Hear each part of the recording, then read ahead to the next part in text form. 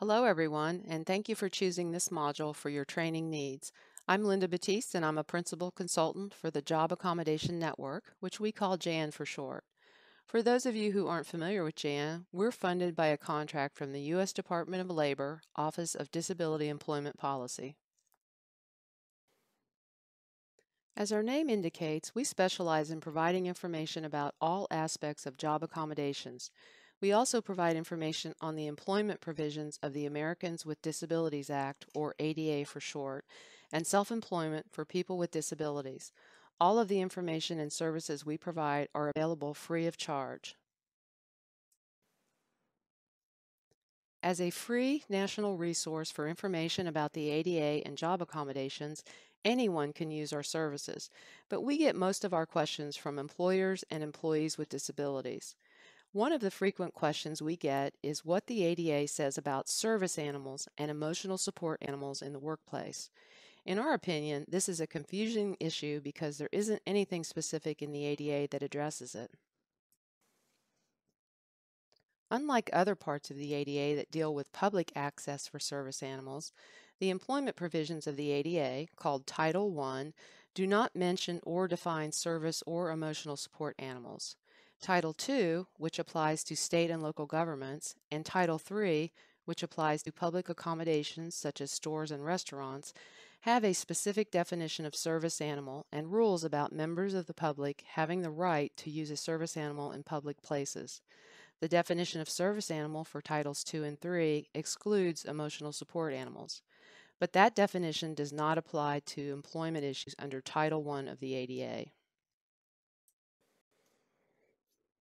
Because there are no specific rules about service and emotional support animal access in the workplace, what should employers do? The general answer is that employers can follow their usual procedures for processing an accommodation request. In essence, a request from an employee to bring a service or emotional support animal to work is a request to modify a policy, typically a no animals in the workplace policy. In this module, we're going to provide some practical tips for conducting an ADA interactive accommodation process when an employee requests to bring a service or emotional support animal to work as an accommodation. For brevity, we're going to use the term service animal for the rest of the module, but the information applies to emotional support animals as well. The first step in the interactive process is the accommodation request. Typically, an employee asks if he can bring his service animal to work, but sometimes an employee will just show up with the service animal. In some cases, this is because employees, like many employers, are confused about the rules related to service animals in the workplace and believe they have an automatic right to use a service animal at work. When this happens, the employer needs to decide what to do: allow the service animal temporarily while going through the interactive process, or require the employee to take the service animal home. This decision will often depend on the specific situation. Step 2 in the interactive process is gathering the information that is needed to process the accommodation request. This can be done as an informal conversation with the employee, or when the disability and need for accommodation are not obvious, an employer can require medical documentation. Documentation that shows an employee has a disability and related limitations typically comes from a healthcare professional. But what about documentation related to the service animal itself? In many cases, a healthcare provider won't be involved in the acquisition or training of a service animal, so can't provide documentation. When that's the case, documentation about the service animal may need to come from another source, such as the person who trained the service animal. Or sometimes, the best way to tell whether a service animal is appropriately trained to be in a work environment is to simply have the employee bring the service animal into the workplace for a demonstration. Step 3 in the interactive process is exploring accommodation options. Under the ADA, employers get to choose among effective accommodation options, so if an employer wants to explore other accommodations besides the service animal, the employer can do so.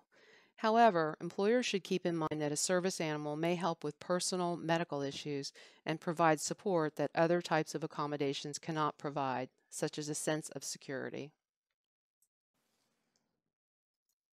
Step 4 in the interactive process is choosing an accommodation. As mentioned, it's the employer who gets to decide what accommodation will be implemented, but in many cases, allowing the employee to use a service animal at work will be the only fully effective option. When possible, employers should give preference to the employee's request to use the service animal.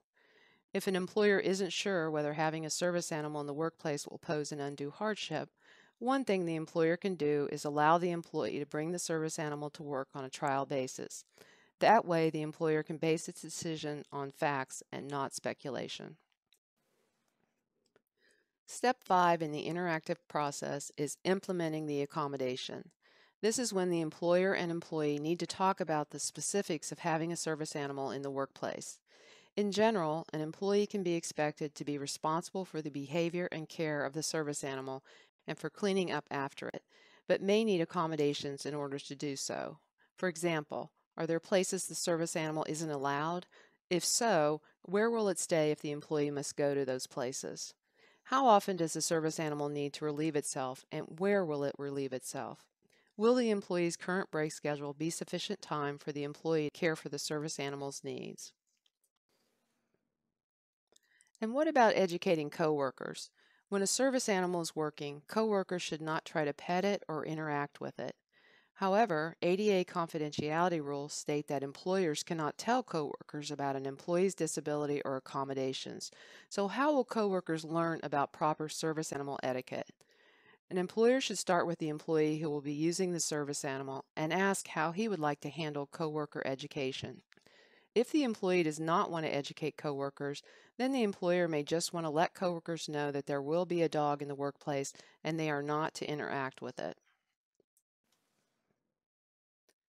And what if a coworker is afraid of or allergic to the service animal? Employers should not automatically deny the request to have the service animal at work, as there may be things the employer can do to accommodate both employees. For example, the employees might work different schedules or work in separate parts of the building. There are cleaning methods for removing pet dander, and those could be used frequently. One employee may be able to, and prefer to, work from home or another location. And remember, Jan is available to brainstorm accommodation ideas when needed. The final step in the accommodation process is monitoring the accommodation to make sure it continues to be effective. The easiest way to do this is to keep the lines of communication open. Check in with the employee periodically to make sure the accommodation continues to be effective and encourage the employee to report any problems. And that completes our training. We hope you find it helpful. In case you need more information, visit our service animal page at https://topics/topics/servanim.cfm, and you can always contact us at Jan. You can reach us toll free at 800-526-7234 for voice or 877-781-9403 for TTY, or visit us on the web at askjan.org. We hope to talk to you soon, and again, thank you for making Jan a part of your training program.